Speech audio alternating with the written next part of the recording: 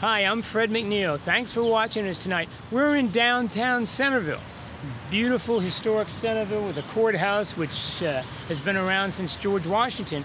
Well, those of you who drive through Centreville know that every Tuesday night from 5 o'clock to about 5:30, we have two individuals who stand right in front of the courthouse on Route 213 with signs proclaiming that we should give our attention to peace and peaceful efforts. So we thought it'd be great. Let's find out who they are, why they're doing it, and what they're all about. So John, let you make introductions. My name's John.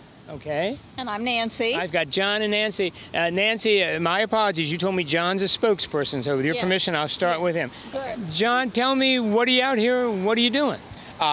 We are trying to get people to think about peace. Okay. It'd be nice if they would do something about it, but I will be happy if they just think about it.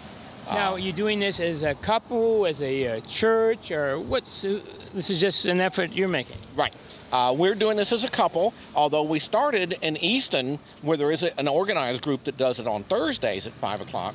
And then we said, but nobody's doing it in Centreville. Okay. So we came to Centreville on Tuesdays at 5 o'clock. And you've been doing it for how long now? 3 years. 3 years. Now tell me, both have got interesting backgrounds. Nancy, let me start with you.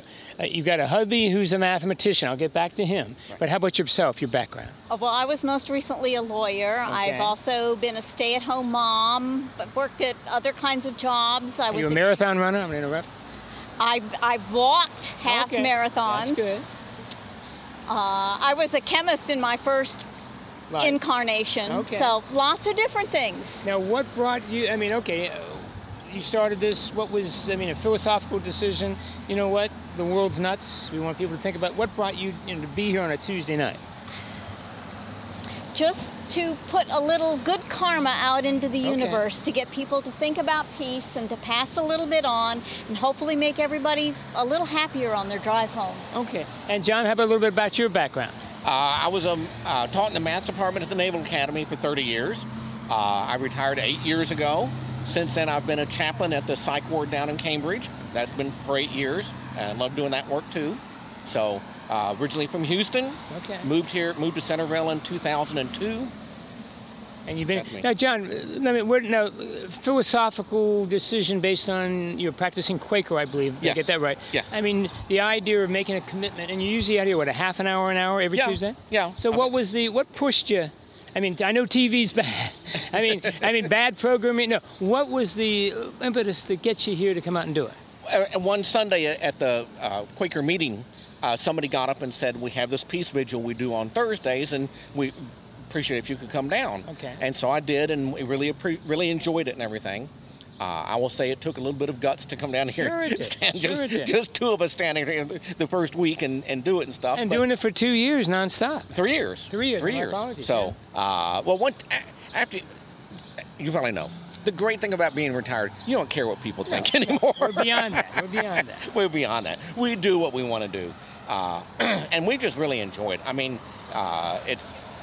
It's hard to come out here and stand and wave for 30, 45 minutes and not be happier when you're done. Well, I notice, Nancy, you got most people waving at you, smiling at you. Doesn't matter whether it's male, female, or what, but they see your signs and see your grins, so something's rubbing off. Yep, I hope so. Okay, good. Now, let me ask you, if people ever stop and just said, hey, we'd like to talk to you, besides us nuts or TV crew? A few, not many. Okay, and just general questions, who you are, right, what's your Everybody also wants us to be part of a group, when we just say it's just the two of us doing it, they're not ready for that answer. Okay, and you live in Centreville, and we always have sightings of you two guys walking around Centreville, so you're obviously quite active. Do some walking. Websites or anything, or Facebook pages, or if someone watching this wanted to contact you, just drive up. Drive up.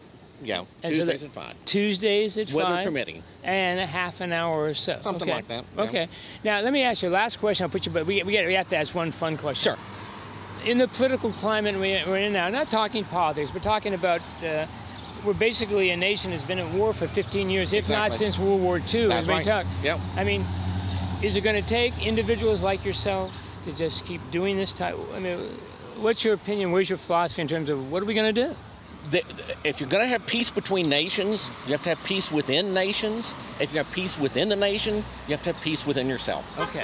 And once you have peace within yourself, then it's going to spread. It's going to spread like wildfire. That's right. And if you don't, it ain't. Okay. That's the other side of it. Which is good. Okay. Yeah.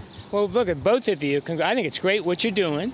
And I'm just delighted getting horns being beeped at you, people waving, and you get the great smell of Coliseum pizza coming at you at the same time on the top. All right. Well, thank you for letting us join you. Good luck in your pursuit. And Nancy, I can't think of anything finer to do, okay?